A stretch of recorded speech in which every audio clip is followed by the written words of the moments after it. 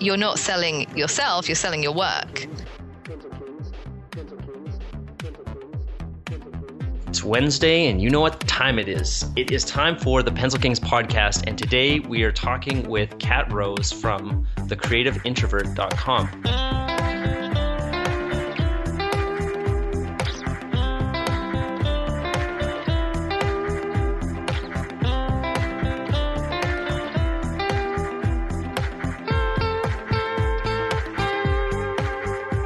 Kat, why don't you tell us a little bit about what your site's about, what you're about, and who you're helping, just to set us up for what we're going to talk about today.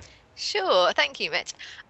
So I'm Kat from the Creative Introvert, as you said, and the idea behind the Creative Introvert was just to share my own experience as a creative introvert and the kind of mindset shifts I needed to make to promote my work and to just get stuff done. And it all kind of spiraled into this ever-changing thing. It's become a membership site and all this other stuff, but at the heart of it is my blog. Yeah. And what kind of creative work were you doing that you were coming up against these mindset issues? Because I know you have the Creative Introvert now, but I'm assuming this came out of something else that you were doing before. Yeah, so I had left my design agency job basically because I was finding I just hated being in an office, but if I'm really honest with myself, hated the commute, all that stuff, and always wanted to be an illustrator, really. But I'd been steered down this route of design, thinking that's the sensible thing to do. But in my heart, I just wanted to draw quirky little animals. So that was my sort of task. I gave myself 6 months to see what I could do as a freelance illustrator. And I did find it hard. I had this kind of like web design background and all this social media marketing stuff that I knew about. But when it came to actually getting in front of real people and networking and talking about what I did, that's when I really struggled. And a friend pointed out to me, because he was saying, you're not shy. It's not that when you come to networking events, you're fine, but you kind of burn out after an hour or two.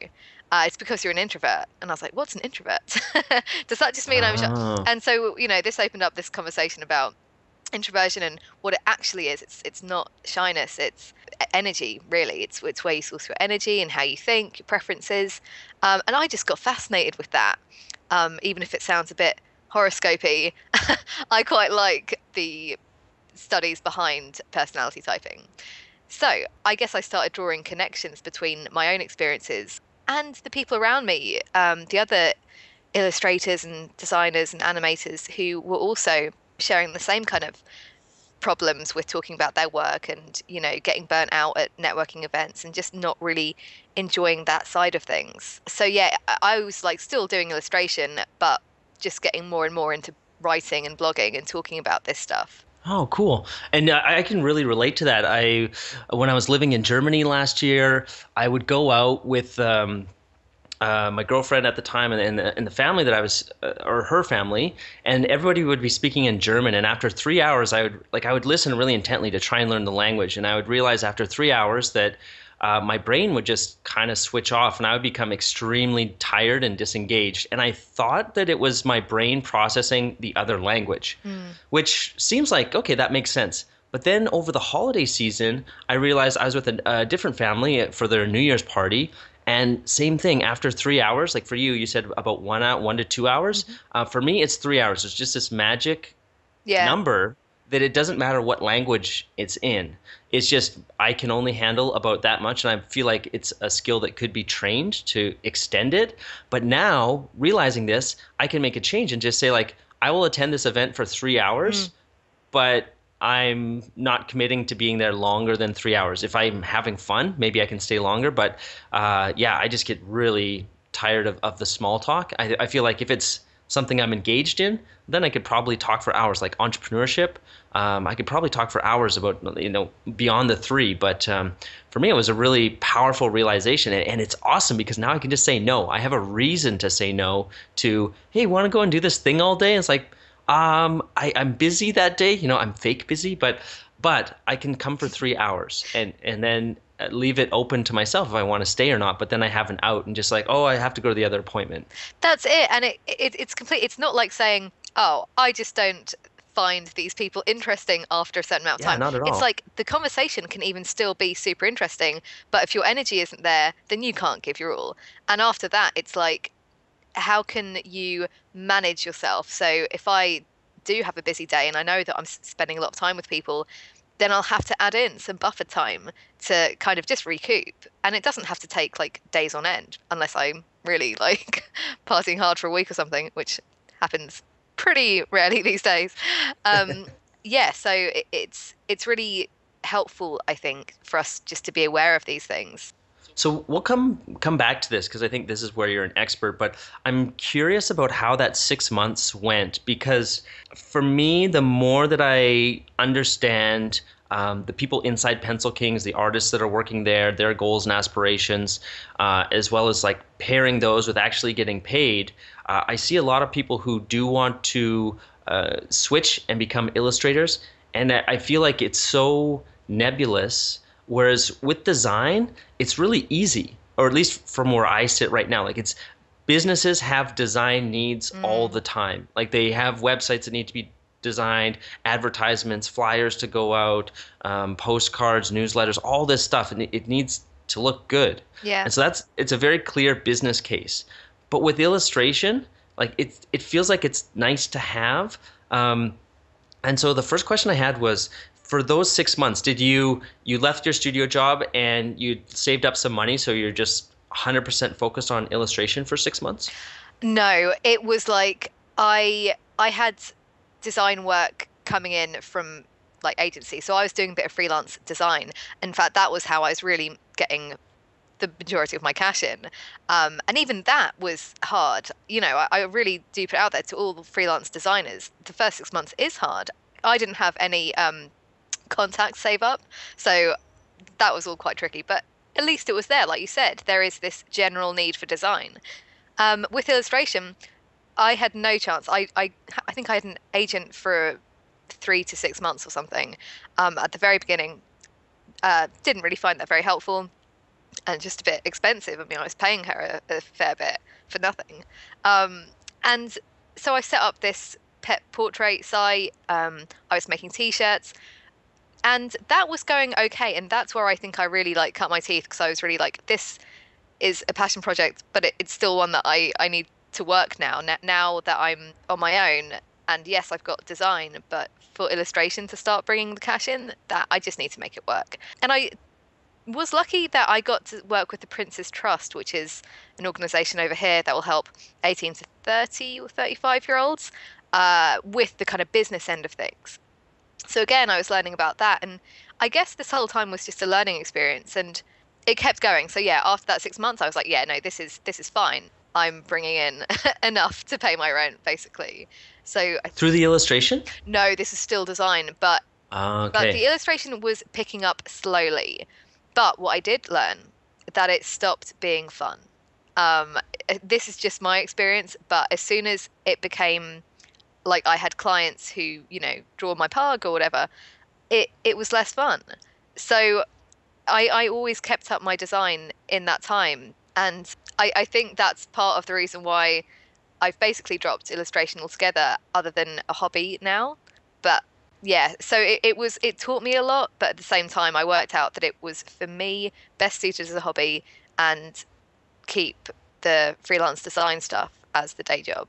Yeah, and I feel like it's so hard, and I don't want to dash people's dreams, but I see these unrealistic expectations. Like I just want to draw my own things, but it's like nobody wants your own Yeah. things. Like you want them, and I think that there you can do your own stuff and build a following, and then you have to create that demand for your things because you see all kinds of quirky things selling online, but what you don't see is how long it took to get there. Hmm. And I think a lot of times there's no, you're doing your little anime drawings and there's no tangible need. Like Yeah. nobody wants or needs those right now, and you have to create the want for it. But that's where it's like, oh, it's going to take me a year or maybe 2 or 3 years to build a demand for my own little quirky things.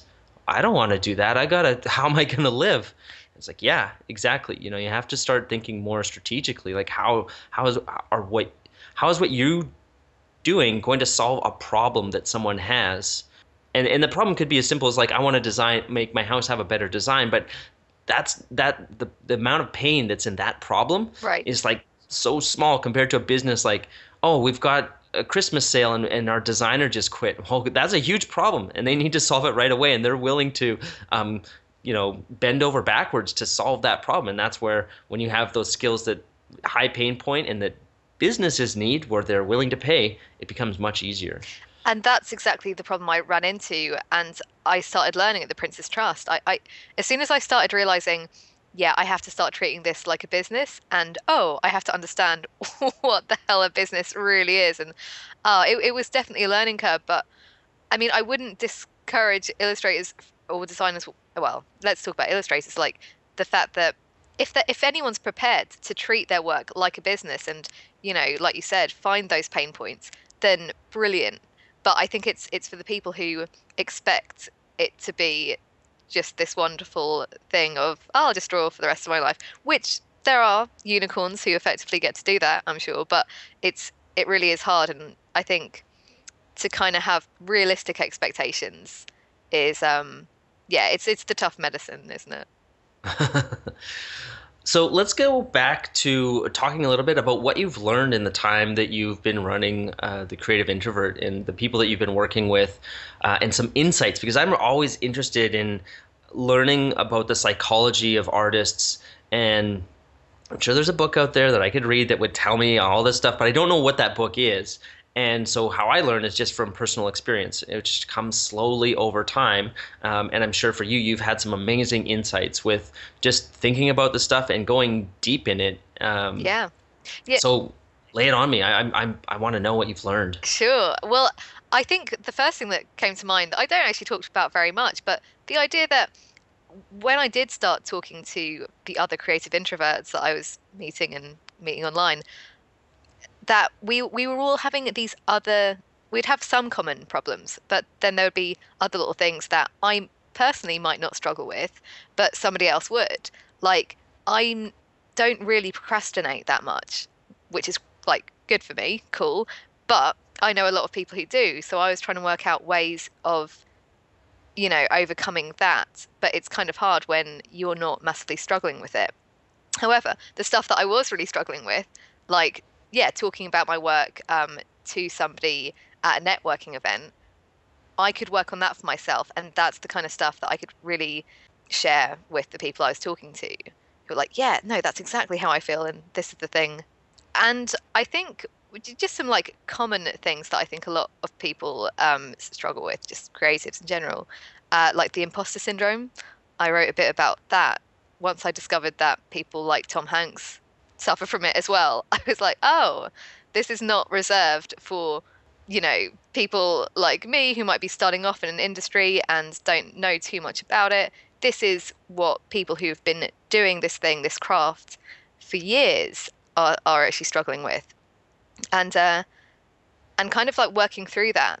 Yeah, that was syndrome was something that for the longest time, it's weird that when it came to art, I just knew that I would become a video game artist, and there was no doubt in my mind. And I've talked about this before, how there's like even though I'm a hardcore introvert myself, there's like this confidence that bordered on cockiness. And I was watching a documentary about strongmen on Netflix, and he was talking about how you need that, like, and how Arnold Schwarzenegger was so cocky, but that allowed him to do these amazing things. And if you want to perform at a really high level, you need that. Like you can't have this self-doubt. However, when it comes to running Pencil Kings and building businesses, that's where all of a sudden I don't have the same cocky confidence. I've had too many things blow up in my face, fail, just so many things that, and it's weird because with art there was none of that. It was just full steam ahead all the time. And I think what's interesting from where I sit now is that I can really relate to where the artists are through my experience with business, but then still give them the confidence of that cocky artist of just like, JFDI, just effing do it. That that and make things happen. that's so interesting. I think I've been writing a bit about this recently, just how confidence you have it in different areas. It's not this overall thing, but I kind of see it as this thing that you can like take some confidence from one bucket and put it into another, and it doesn't have to be this thing that we are told fake it till you make it. Like, oh my God, I hate that expression so much because most people aren't very comfortable with faking things. So, for you, for example, like you said, you know what that feels like to be confident in one thing. So, how can you apply that feeling? I don't know. It's kind of hard to describe, but But do you have a tangible example or something where you've taken confidence from one bucket and put it into another one, or somebody that you've worked with yeah. that maybe the people listening they could gravitate towards and be like, oh, Well, I think yeah, I see how I'm like that. Where with my art, I'm maybe not that confident, or there's some sticking issues, but in some other area, I have no problems at all. Yeah, well, for me, it's looking back at past experiences, and I think, okay, well, I survived that thing, which I did not feel confident about, but I didn't die. Like, for example, public speaking was something that I thought I would never do, and slowly but surely, I was like, well, if I can make a quick video on my phone of me talking to it, this is when I was on Periscope, and again, that took me ages to build up the confidence to do that. But it was all like little baby steps. So making a video that didn't go out to anyone, then I would go live on, whatever it was, Periscope, Facebook Live for, you know, once, 1 minute every day for a week. And then slowly I was thinking, okay, well, if I did that thing, then maybe I can join Toastmasters, that, big speaking Hmm. group. And so it doesn't have to be like the next day you're doing something really extreme. But if you can just create some evidence for yourself to prove that you can do this thing, then you can take that next step, if that makes sense. Yeah, so just using these little Bits of baby experience, yeah. steps. And like Uh, noting those. So like I keep a folder on my computer like with just, nice emails that I've received or like little things that have meant, okay, yeah, I got this many followers that day in March of 2015. Like little things that will remind you, hey, I've got evidence that I can do these things, which I did think was scary at the time. I'm curious about these videos that you are making because the one of the realizations that I've had recently is how powerful baby steps could be, or just like Mm, these little things. So you said making a video that you didn't show anybody, and then doing one like a 1 minute video live every day for 7 days or for a week, whatever. Um, and what I found is that we often, especially like right now when we're recording this, it's just the new year and people are talking about goals and yada yada yada, and there's all these big aspirations. But what if you just had like small aspirations? And that's what I've been experimenting with for the last almost 70 days now with fitness. Like I've never been able to stick with anything longer than 3 weeks. And I said, okay, I'm going to start this fitness program, and it's only 2 minutes a day. Like I'm not going to get hulked out or anything doing 2 minutes of exercise, but I'm building that habit, and I'm like getting past it, and I'm so proud, like for me, because I'm able to get to where I am with consistent daily fitness. I haven't missed a day, even Christmas Day. I did my workout, um, but because I made them baby steps, they're so easy to do, yeah. and I think that there's so much power when you're trying to do something that you're scared at or scared about, or maybe you failed at in the past or you're unsure of. If you just set the stakes way lower. So I didn't say I'm going to go to the gym and run for 45 minutes a day. That's like, ugh, that's this huge commitment. Yeah. But these micro commitments, you can start to build some momentum and learn a lot about yourself and what you're doing in the process. I'm so glad you brought that up because for me, that is everything. Like, it's great to have a big overall vision where you want things to turn out or how you want things to turn out. But it's this idea that how small can you break these things down? And even then, like, how could you do a bit of that every day? So, another thing that I turned into like a daily task was sending out emails and just like to one person, not like batch. because I was finding that I would choose one day out of the month to do all of my emails. This is back like when I was illustrating, like to creative directors, like one day a month would be my day to like just hit up everyone. And I would end up dreading it so much because after the first hour, I would be making typos, it would just be a mess. And I just finally worked out that if I just sent one a day, even if I dreaded that kind of 15 minutes, and even if I had nothing to say that day, like literally if the email was just, hey, thanks, I read your book and it was really great, it was building that habit. And then it just didn't feel like a big deal. And that was super powerful for my business and just my confidence, I think, as well. Yeah. Yeah, these small daily things. If you're I think, and I don't know if other people are like this, but for me, I feel like I'm this super person. Like I can get so much done. In your example of sending maybe 30 or maybe it was even 50 emails one day a month, and instead of doing that, just saying like, no, one a day, Yeah. that's easy to do. There's like no reason not to do it. And even if you forget and you're like, oh, it's midnight.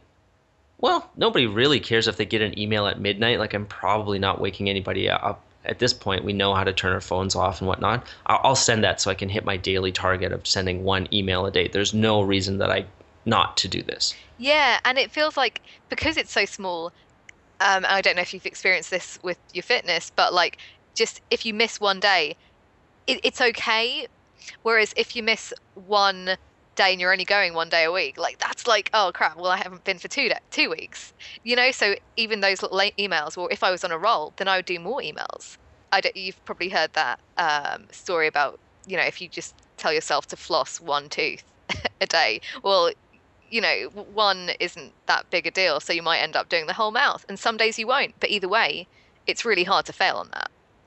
Yeah, exactly. I used to say when I was into running that all I had to do was put my shoes on and leave the house. And if I wanted to quit after that because it was raining or something, then I could and I could go back home. But I never quit. Yeah, Once my shoes are on and I was out the door, that was the only thing I had to do. yeah. But it always worked out that then it was fine to go through it.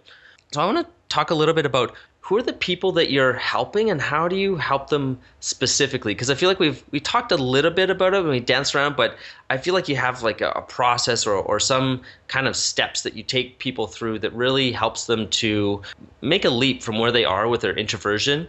And I'm wondering if you can share anything with us. Obviously, we can't get into the whole thing that you do, but maybe something that somebody listening to could spark something inside of them that they might want to go and look for more information, or just take with what you've said and try it out themselves and maybe see some amazing things. So we've already talked about breaking things down into really simple, easy to do daily things, which in my world or in the Pencil Kings world, what we get people to do is we have a sketching challenge. And so all you have to do to complete this challenge is do one sketch every single day.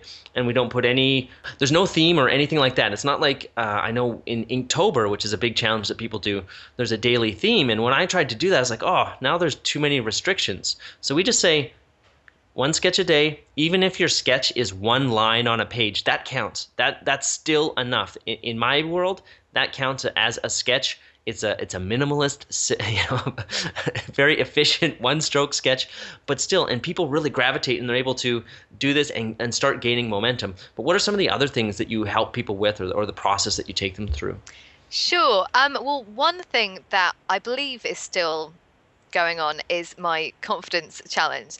And again, this is a 7-day challenge that I put out there for free. And that was, again, it was kind of scratching my own itch. I set myself these little tasks to sort of give myself the boost and like put into action the kind of things that I was learning from various books. At the same time, I found a lot of the books a bit too theoretical and not practical enough. So I wanted to kind of like condense some of the stuff that I was learning from those into practical steps. I don't know if anyone's read Presence by Amy Cuddy.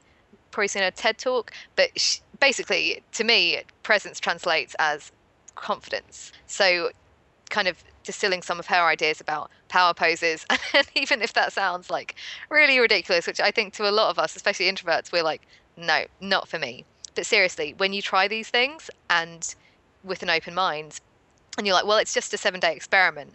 If I just treat it that way, what can I do? And so, yeah, it's stuff like that. These are like practical action steps. Yeah, there's a little bit of woo-woo stuff, but I always back it up with some science or at least some personal experience. And yes, so that was one thing is running this little challenge. And I guess the main thing that I'm doing right now is the League of Creative Introverts, and that started from me interacting with a lot of Facebook groups, whether it was for introversion or illustrators and other creatives, and just thinking, why isn't, well, yeah, again, just selfishly creating something that I wanted to exist in the world. And there are other creative introverts who seem to get use out of it. So, yeah, we're sort of sharing like question and answer sessions. We give feedback on creative work, accountability. So I set buddies up, accountability partners. And I think, again, introverts really like that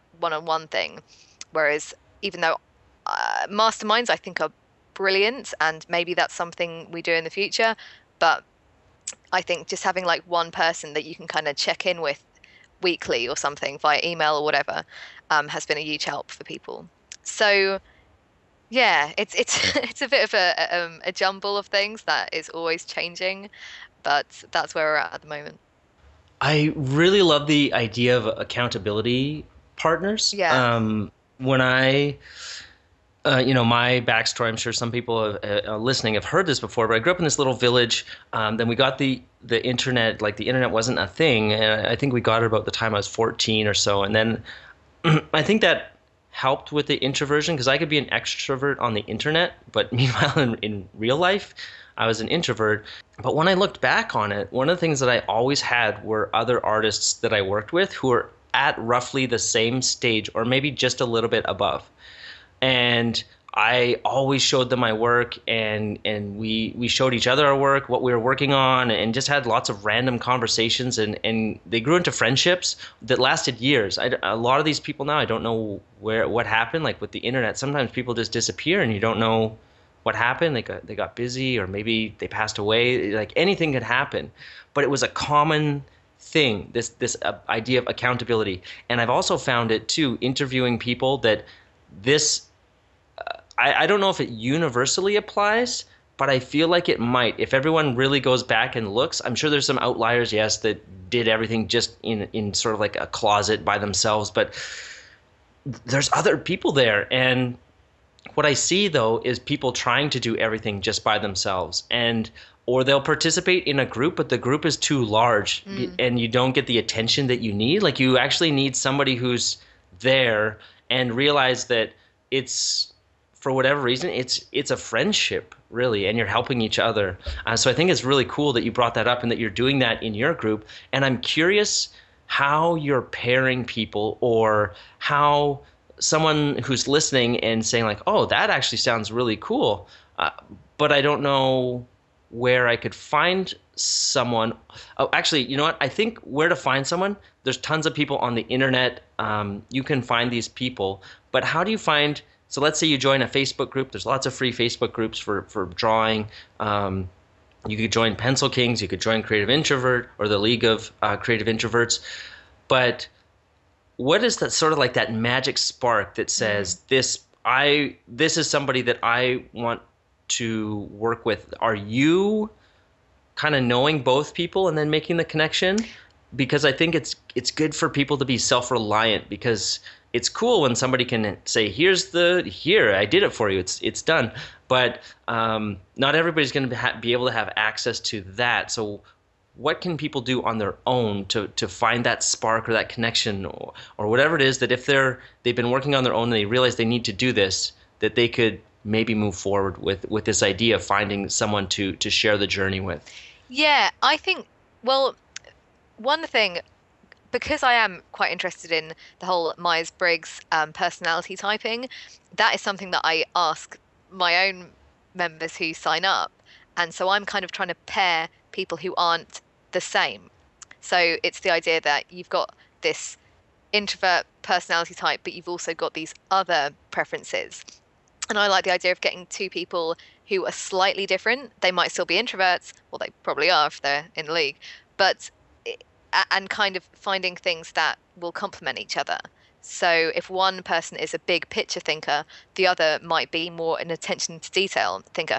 And I think that could be applied, regardless of whether you've taken this Myers-Briggs test, which you can do online for free. Um, I think it's kind of worth just thinking, okay, here are my own traits. Here are my strengths, here are my weaknesses. And can I have a chat with somebody or just ask them a few questions to work out if they struggle with those things or if the things that they struggle with are different? And that way you can kind of help each other out and be the yin to their yang or whatever. So, I mean, and that's how I would go about doing it. So, like, rather than just thinking, oh, I need to meet another illustrator who works in this style, maybe it's you're thinking more to do with just your own strengths and weaknesses in whatever whatever you're doing. So yeah, going on that. Does that make sense? No, it does. I think it's really cool to use the Myers-Briggs. And if anybody's listening and hasn't heard of it or has heard of it, actually, there's an amazing website called 16 Personalities, which I think for creative people, I'd taken this test before and it was all text-based and it seemed very academic. But on 16 Personalities, you can just look it up. It's very visual and it's really cool. It's one of the best quizzes I've ever seen online to help you figure out which personality you are.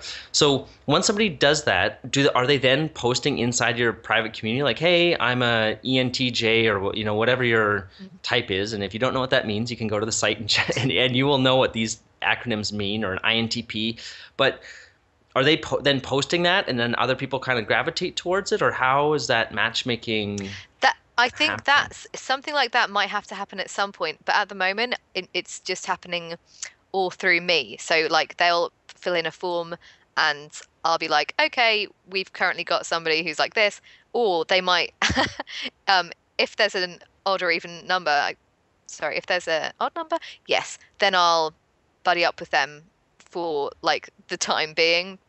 And I'm open for people kind of switching. So that's kind of how we're working at the moment. It's very like fly by the seat of our pants. But at the same time, I do love the idea of having a central thread where people can just, hey, because it's okay. If two buddies aren't working out, like I leave it open to kind of do a monthly switch. So I think moving forward, like maybe at some point I'll start doing something more like that. So it's a good idea, Mitch. Oh, it's very cool. And yeah, just remembering how things came about for me, I didn't have any matching or anything. And I think what I did was I was just on these, it was called IRC. I Mm, imagine IRC still exists. It's called Internet Relay Chat. And it yeah. was these early chat rooms and these networks that you could get on. And there was art chat rooms, which I guess today's similar thing might be. Facebook is kind of different because you're posting, although I could see how it could be sort of similar. Um, but or maybe some of these Slack groups that are Mm, around now. That might be something that's more like what actually Slack is very similar to what Internet Relay Chat was, and I would gravitate towards people who were seemed similarly engaged. So I was spending probably like 3 to 6 hours a day on these chat rooms, which sounds horrible, but this is really where a lot of my art education came from, was learning from other artists in these chat rooms. And I would find people who are similarly engaged, who are doing artwork that I was excited by and wanted to do more of, and then just started private messaging and talking and having conversations. But I think that level of engagement is a really important thing because I see that there are a lot of there's artists of all across the spectrum. Yesterday I was talking about somebody who talking with about someone who was drawing for 16 hours a day, and that's really hardcore. And I think if you're somebody who's drawing 1 hour a day and you're paired with somebody who's doing 16 hours a day, there's going to be a huge disconnect very quickly. yeah. But if you can find somebody who's on a similar kind of like commitment to it, where 1 hour a day, it's just a hobby, it's something I like to do for fun, then that's great. And you guys can share that journey together and discover things, and really pace well. Yeah, that's another one of the questions. It's like I'm fascinated by goals and like where people actually, everyone's at different points with their creative pursuits or even businesses. So I think going by that is another really useful thing to look at. All right, so we're almost at time here. We like to keep these short and sweet, but I feel like there's probably something that you've learned in the time that you've been working with introverts that has blown your mind. And that when you realized it, it was a real aha moment, even if it might be sort of common knowledge to maybe the psychology community or something. But I love these insights that we have ourselves just by doing the work, like with if it's working with your artwork or learning a software or working with people or dealing with your family or your job, anything. But what's a really big aha moment that you've had since you started the Creative Introvert? So one thing that has been coming up recently that I'm actually trying to I'm trying to work on. So apologies in advance if I don't have a good sort of solution to this. But it's the idea that not all introverts, creatives or otherwise, want to be seen themselves, right? I thought it was quite a universal human thing anyway, just to want to be noticed. Can you explain that a little bit more? Because I'm not clear. You said not all creative introverts want to be seen themselves. Yeah, so it's the idea that they want their work to be seen, not them. And I think Oh. this is something like that can be a bit of a stumbling block. So if we are like expected to promote and our work and like get followers and all of this stuff and get attention, let's face it, it's actually the problem is that part of us is kind of saying, I want this thing because, that's how I'm gonna make a living from doing what I love. But there's another part of us that's saying, actually, I just don't want to be seen like myself. So it's the idea that, and I think that's where the kind of dissonance gets created. It's this, you can't have both. It's kind of one or the other. And that's why we struggle a bit when it comes to talking about what we do, because we're talking about like ourselves. We aren't detaching ourselves from our work. But when we can do that, that's when it becomes a lot easier, right? So the idea that you're not selling yourself, you're selling your work. And I think that and working around that concept and trying to reframe self-promotion as work promotion, it feels a lot easier and less stressful in my experience. And yeah, this is again, it's an idea that I'm kind of playing with right now, like at least the practical steps that would get someone more comfortable with talking about their work and what they do, but separating themselves from their work, which yeah, it's just not easy. That's so cool because last year we had a group of people. We were coaching them in getting their art career started, or their illustration career started, or whatever their visual whatever they do career started. And I remember we had a chapter called self promotion, but this idea of work promotion, I really like this. Do you have any tangible examples of where someone the ideas that they have about themselves is kind of getting muddled in with the work and should be kept separate. Like, this could be wrong, but when I was a kid, I had really bad acne, and I didn't want to go out and everything. But this might, if we fast forward now to where I am now, thankfully my skin is not bad now. But if my skin was still really bad, I might feel like because my skin is bad that I can't, we'll use air quotes here, self-promote, Mm. but actually it has nothing to do with it. It's like how you look and how your skin is, it does not matter one bit to what you put into the world in terms of your work. Would this be an example, or are there other things that are more relevant? No, I think that's a really good analogy. I wish I was better at coming up with analogies to make this a bit clearer, but I guess for me it's kind of working with it on an intuitive level. So I love journaling, and if I'm feeling a bit weird about talking about something, I have to like ask myself in my journal why that is, and I kind of come up with different scenarios, and I think about them, and then I think, okay, how does that make me feel? And this is getting a bit like therapist, but this is kind of what I think is needed. And just kind of coming to terms with like, okay, what does that feel? What does that mean? If people don't like my work, what does that mean to me? Okay, is it just that they don't like my work? Or is it something else? Or does it mean that they don't like me? And is that true? How do I know that to be true? And obviously it's false. And it's kind of just opening up this inquiry about this distinction between who you are to your friends and family. Like if you couldn't draw another day, like of course you'd still be loved. Of course you'd still be part of the pack. And just kind of reasoning through this stuff as best as possible.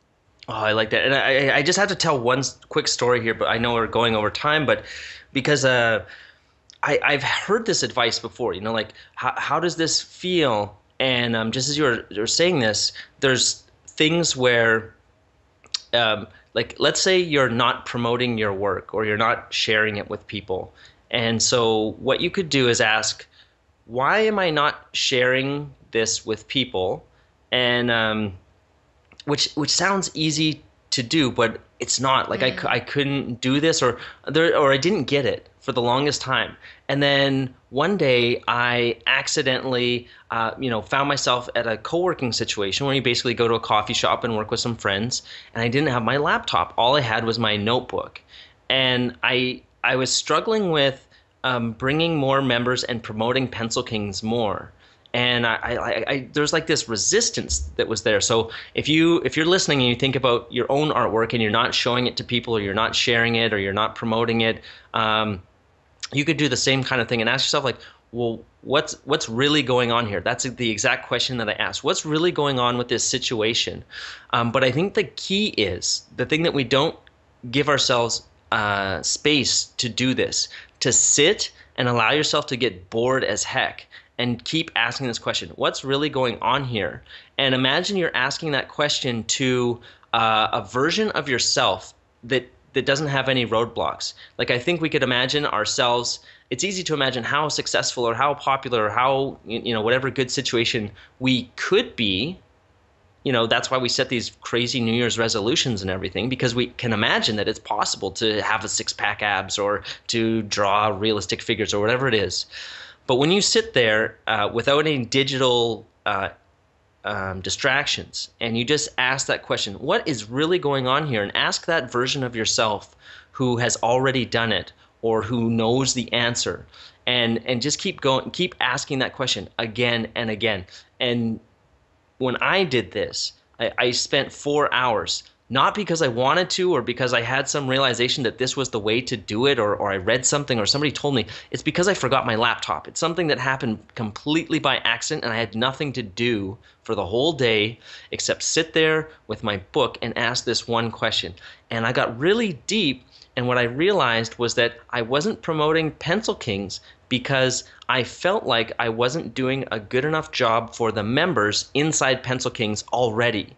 And if I added more members to Pencil Kings, I would be doing an even worse job. Because if you imagine trying to please and do your best work for thousands of people, and then you add thousands more, all of a sudden you just can't. You're like broken. And that allowed me to come up with new ways of thinking and how I could get past that problem and get help and the help and support that I need to start bringing more people into Pencil Kings, where I could help people even better than I had in the past. But it really came from that 4 hours, and I'm not exaggerating. It was literally 4 hours. I think you could do it in less time, but 4 hours asking one question. That is so awesome. That's like, yeah, that's the dream, isn't it? I mean, we have all the answers. Um, it's if we give ourselves time and we actually like push ourselves. Because, you could have like paid a coach to be like, nope, come on, tell me the answer for 4 hours. But you just did it, and it wasn't easy. But you can do it. And I choose to do this, like, again, I've made a habit out of it. So every morning I do my morning pages first thing. And like half the time I'm writing about whatever crazy dream I've just had. But other times I'm asking myself these questions that I would avoid during the day with busy work. But because I know I can't have my coffee until I've done my morning pages, then I end up answering the questions. And yeah, your brain kind of thinks differently at that time of day too. All right, well, I think that's the perfect place to end. I hope that this has been a good episode. I've learned a lot, and I want to continue talking to you about the kind of the insights, because I'm so interested in the psychology, because I feel like if we can figure this out and how it actually applies, that we can unlock a lot of the blocks that people have and just let them live more creatively. And I think that's an amazing reason to be on this planet, and a mission to carry forward that has a lot of meaning. I know when I worked as an artist, there wasn't a lot of meaning that I felt, but in helping people get past these roadblocks, and sometimes it's so simple, but it's powerful. Like you're making the world a better place. I don't know if anyone's told you that, but I believe that I'm making the world a better place too, and it's just simple, and it's uncovering these things and thinking deeply about it. So thanks so much, Kat, for sharing this with us. Any last words or URLs that you want to throw out for people to go and visit? Yeah, well, first of all, thank you, because I think I've learned a lot from this show. So if you go to thecreativeintrovert.com, that's where you'll find all my stuff. And if you stick a /pencil at the end of that, and if you're interested in checking out the League of Creative Introverts, you'll find it all there, and a special offer, a trial offer for your listeners there too. Awesome. Thanks so much. And if you're listening and you are more interested in the actual like how-to drawing stuff, we've got our community as well over at pencilkings.com. So come and check us out. Thanks so much, Kat. And I look forward to keeping in touch and learning more about what you're learning and how to help people kind of get past these roadblocks, because it's so powerful. Agreed. Thank you, Mitch. Scope demands patience, skill, years of practice. Ah, you talk like a fool. I would trade a century of practice for an ounce of inspiration.